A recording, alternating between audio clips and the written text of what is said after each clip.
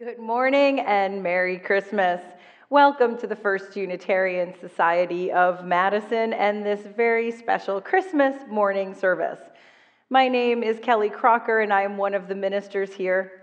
Today I'm joined by my colleague, the Reverend Kelly Asbruth Jackson, along with the worship team of Linda Warren, Drew Collins, Heather Thorpe, Stephen Gregorius, and Daniel Carnes. Today, we are also joined by one FUS staff member who we don't normally see in worship, our social justice coordinator, Christy Sprague. The vision of First Unitarian Society is growing souls, connecting with one another, and embodying our Unitarian Universalist values in our lives, in our community, and in our world. This morning's service is entirely virtual. And we are glad that you have chosen to take the time to join us for it. Wherever you may be and whenever you may be, whomever you may be with or apart from at this moment, we are together in spirit, and it is good to be together. And now I invite you to join me in a moment of silence as we center ourselves, bringing ourselves fully into this time, as we join together once again in community.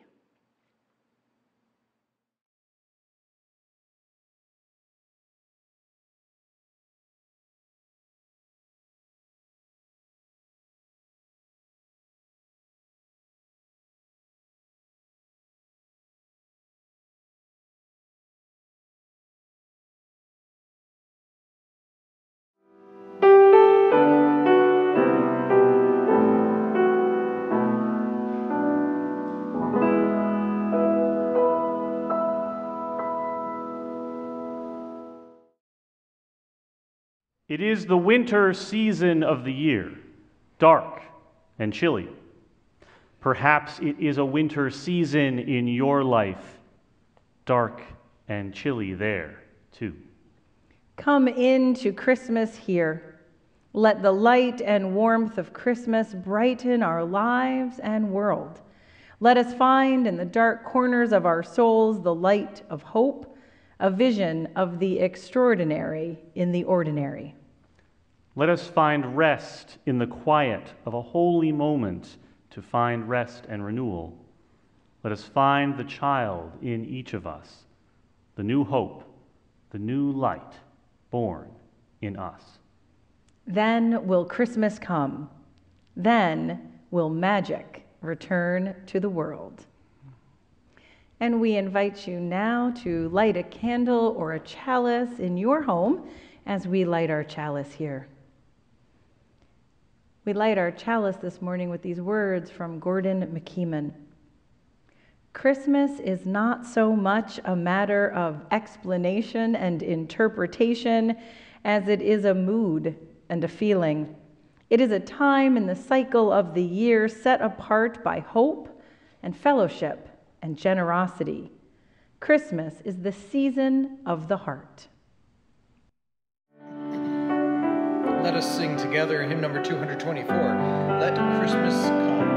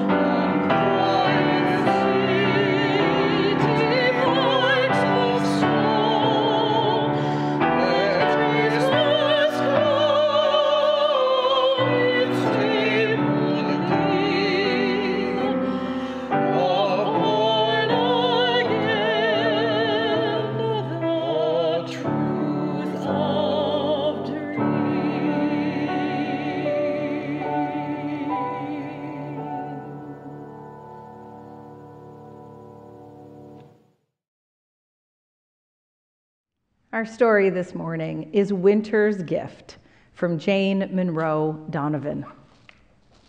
It was December 24th, and there had been a terrible blizzard north of the small town. Everything was calm now and covered in white.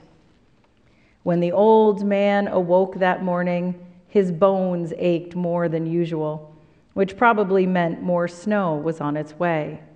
He headed outside to chop firewood. The old man lived on a small farm nestled in the woods at the edge of town.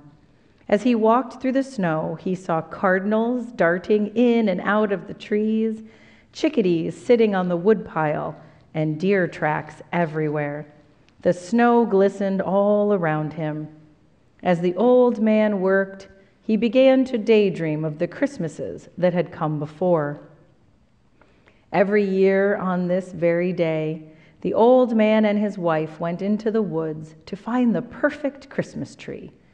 This usually took a while, but eventually they would find a tree that they were sure was the prettiest ever. Then they would bring the tree back to the house and begin decorating. He would put on the lights while she made hot tea and sandwiches. Then together they would hang the ornaments. Finally, when the tree was just right, his wife would take out a wooden box that held a beautiful star. "The star is the most important part of the tree," she would always say. "It's a symbol of hope, and no matter how bad things get, you should always have hope." But the old man didn't have hope anymore. He had lost his wife in the spring and was alone. This year there would be no Christmas tree, no Christmas star. The old man finished stacking the wood and went inside to fix his dinner. Not far away from the old man's house, a mare wandered alone through the woods. During the blizzard, she had become separated from her herd of wild horses. The swirling snow and blowing wind were so strong, she had fallen behind and gotten lost. After the storm was over, she wandered the woods trying to find her herd. She had never been alone before and was very frightened, but all she could do was keep walking. Now, as this day ended and it grew dark, new snow started to fall. In the distance, the mare could hear wolves howling. She needed to find a safe place for the night. The wind whistled and huge snowflakes swirled around her. She was growing weary and so cold as she struggled through the deep snow. The sound of howling seemed closer. Exhausted, the mare couldn't go any farther. She came to a clearing in the woods and then collapsed into the snow, letting out a small nicker. From his kitchen, the old man thought he heard something outside. He put on his coat and his boots, grabbed a lantern, and headed out the door. He walked behind the barn near the woods, but didn't see anything. Just as he was about to turn back, he saw the shape in the snow and heard a soft whinny. Using his scarf as a rope, the old man gently coaxed the mare to her feet. He led her into the barn. The barn had not been used in years, but it was still in good shape and would keep her warm and safe.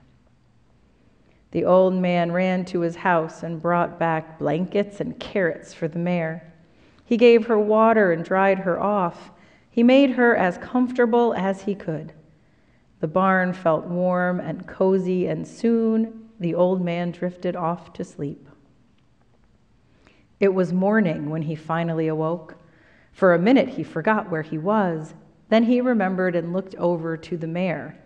Snuggled against her side was a newborn foal. The foal struggled to its feet and looked up at the old man. He couldn't believe his eyes.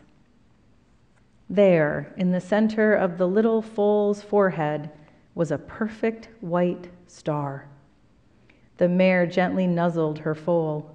The old man smiled and realized he had been given a special gift. And for the first time in a long while, he looked forward to tomorrow.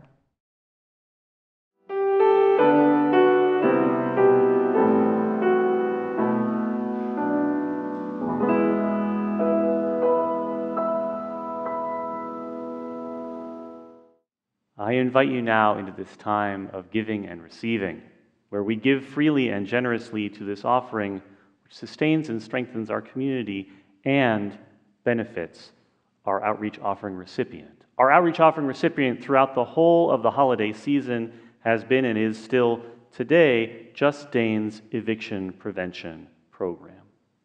Sometimes the difference between a family being out on the street or staying in their home can be a little help with a rent. With your help, Just Dane and Joining Forces for Families are helping people to prevent eviction and homelessness. You will see on the screen that you can donate directly from our website, fusmadison.org, and you will see the text to give information there as well.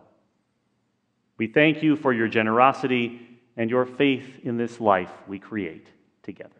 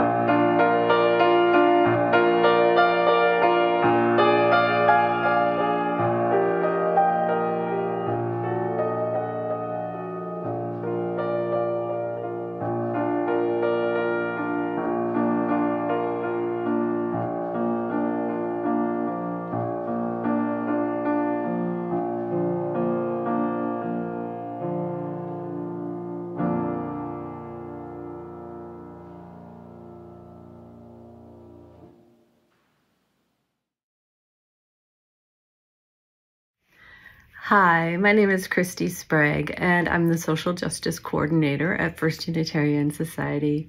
Thank you for spending part of your day with us. My Christmas memory starts before Christmas. It starts with this idea I had to take guitar lessons as a fifth grader. And my mom and dad were on board with that. They knew how much I loved singers and songwriters. And so they found a music teacher, a guitar teacher for me. Jerry Way taught guitar lessons to groups of students in his basement after school. We would gather once a week around a table in his basement and we'd sing folk songs. And every once in a while we get to play a pop song, and that was really exciting. And for 2 years I played on a smaller size student guitar, and I learned a lot. I practiced often and kept progressing. One day my mom and I were in a music store, and she was off doing whatever she was doing, I don't know, and I walked over to the guitar section. and I saw these beautiful guitars on the wall, and they were sparkly. Mine wasn't sparkly. They were large. Mine wasn't too large. And when I tentatively strummed it, it had this rich, bright, full sound. My student guitar didn't sound bad, but compared to the one on the wall, it didn't sound great. So I told my mom about the guitar on the wall. I pointed it out to her. I believe I brought her over to that guitar and showed her. And then we looked at the price tag. It was about $600. And she said, oh, we can't afford a $600 guitar. On the drive home, she said, maybe you could save your money for that guitar. Being in 7th grade, I didn't have a huge income. My money was from babysitting and from my allowance, which was very small. But I did. I saved my money, and at Christmas time, I remembered that guitar. And I said, hey, I still really want that guitar, and I've been working really hard at guitar lessons. I've been practicing. And they said, oh, yeah, you have. You sound great. And I said, this is how much money I have. And we counted it out, and it was probably between $30 and $40. My mom and dad said, that guitar is still $600. Yeah, it's really too expensive. And, I was pretty downhearted about it, and I didn't think I was going to see that guitar for a very long time. So Christmas morning came around, and my sister and I came downstairs as usual, and we went to open our stockings first, and we started pulling things out. For whatever reason, I looked over at the tree, and we had those big, bright, old-fashioned bulbs on our tree. And when I glanced over, I could see that they were shining off of something underneath the tree. And so I looked closely, and I could see that they were shining off the surface of something that was very shiny underneath the tree, and my heart started racing faster, and I looked really closely, and there was that $600 guitar that I never thought I'd see. And I cried. I don't know how my parents made that magic happen, but they did. And it's so meaningful because I have played that guitar from 7th grade until now. I've played it with groups of students in my classrooms as a classroom teacher. I've played it with students at Prairie Unitarian Society in the religious ed classes. I've played it with friends in college as an adult. I play it for myself. It is singing, and song sharing is a language that transcends boundaries. And it is a way that I have connected with people that I otherwise wouldn't have been able to. So thanks, Mom and Dad, for that amazing Christmas magic and memory. Happy holidays, everybody. This story, titled A Village of Strangers, comes from Laura Shea, a chaplain and a member of the Unitarian Universalist congregation of Rockville, Maryland. And Laura wrote this story 1 year ago, in December of 2021. I'm fortunate to work in an inpatient hospice that permits family to be at the bedside during this pandemic.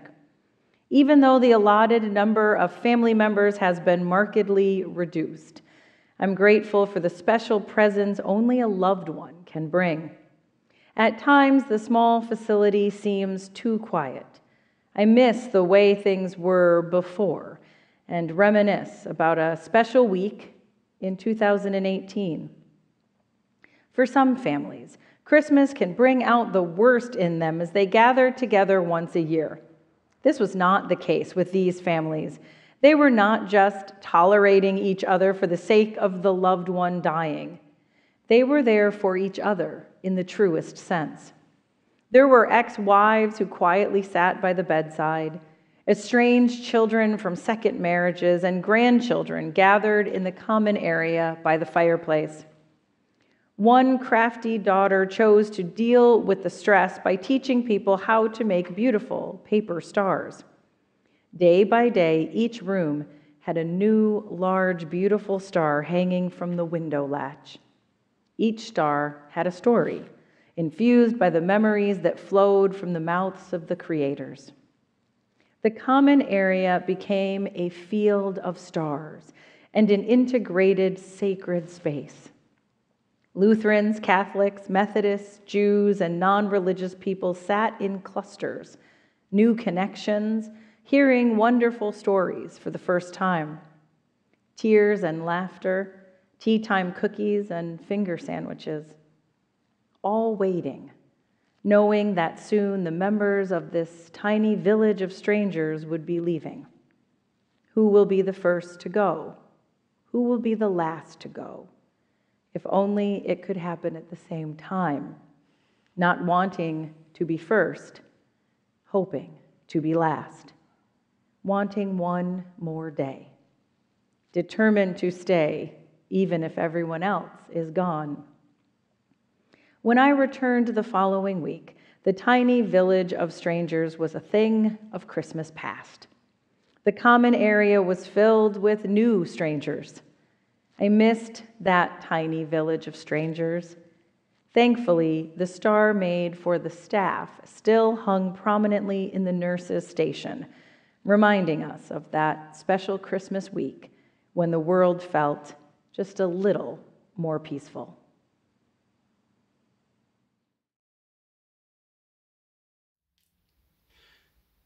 This is my Christmas stocking. It was knit for me by my grandmother, my mother's mother. She knit it for me, well, started it at least, before I was born.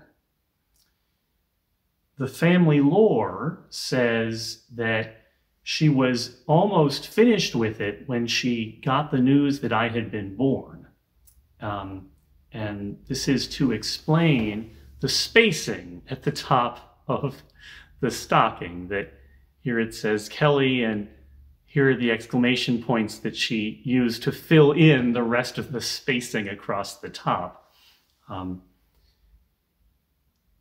did not get to make many memories with my grandmother.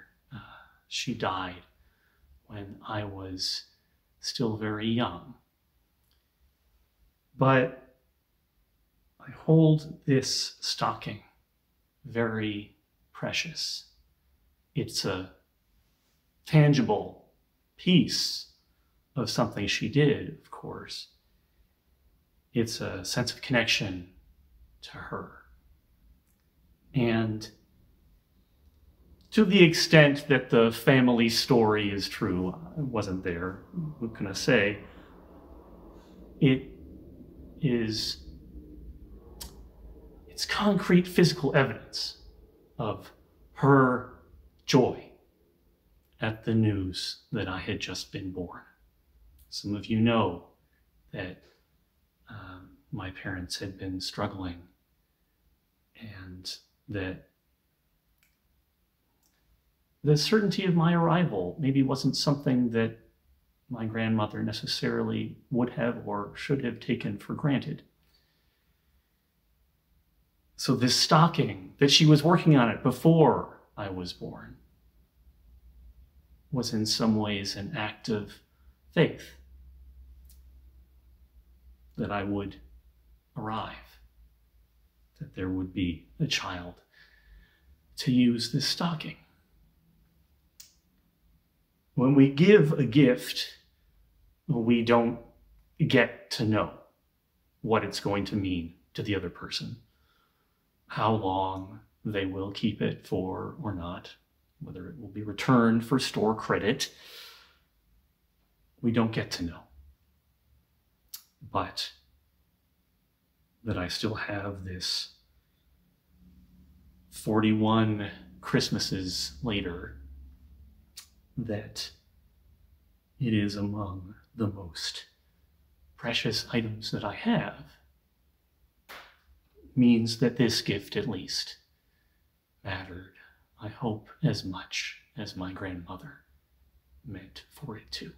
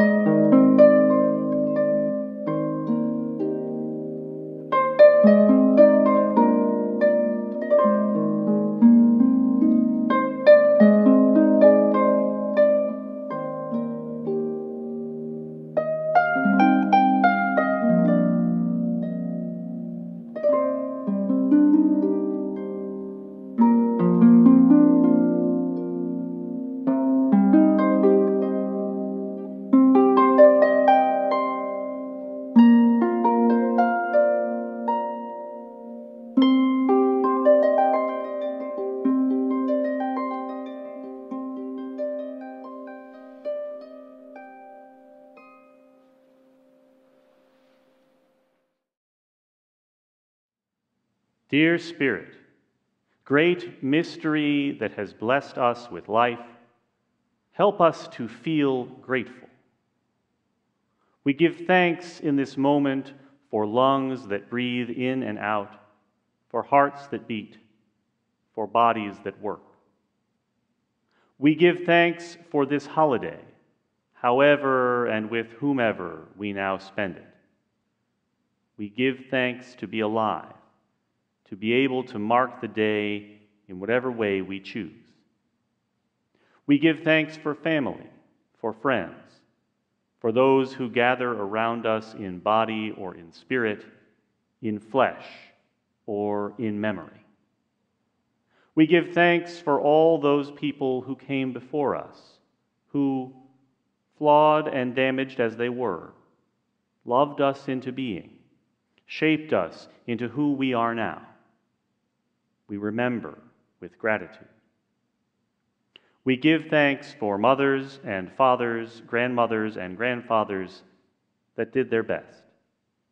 We give thanks for wacky uncles and rebellious aunts, for rambunctious cousins and unexpected guests.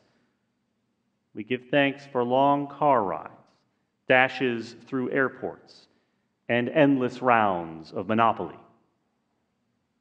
We give thanks for the awkward conversation, the strained pause, even the slammed door. We give thanks for disagreements that forced us to grow and move and evolve.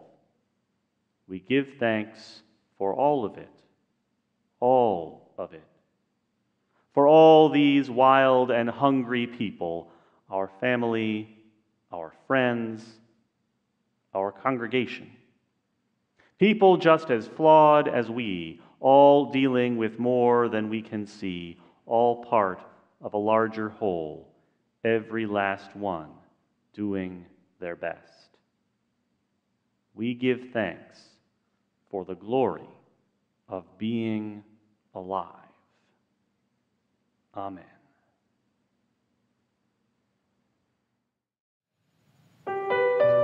Please join us as we sing hymn number 232, The Hills Are Bare at Bethlehem.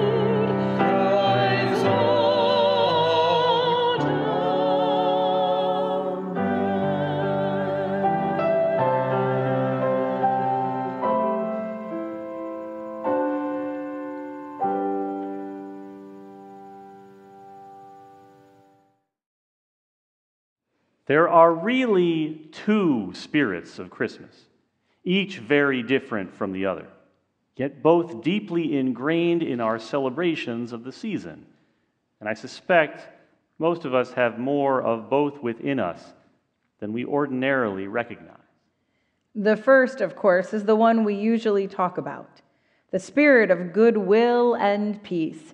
It is the spirit that bids us renew our hopes amid the gathering darkness, that kindles our generosity and our concerns, that attunes our ears to the ever-renewed angelic chorus.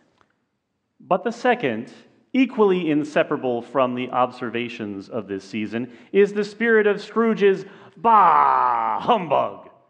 We all know that hatred and distrust will not disappear from human relationships just because we say it ought to be so. We all know that peace on earth is a lot more complicated than it sounds in the Christmas hymns. We all know that if the wolf and the lamb and the leopard and the kid, the calf and the young lion all got along with one another as famously as Isaiah prophesied that they would, then some of these animals would die of starvation.